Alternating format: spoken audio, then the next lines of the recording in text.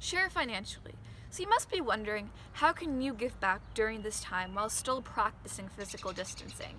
And the number one way in which you can do so is through online donations. There's several organizations out there that represent a diverse range of causes, whether that's helping restaurant workers who are out of work right now or donating protective equipment to healthcare workers.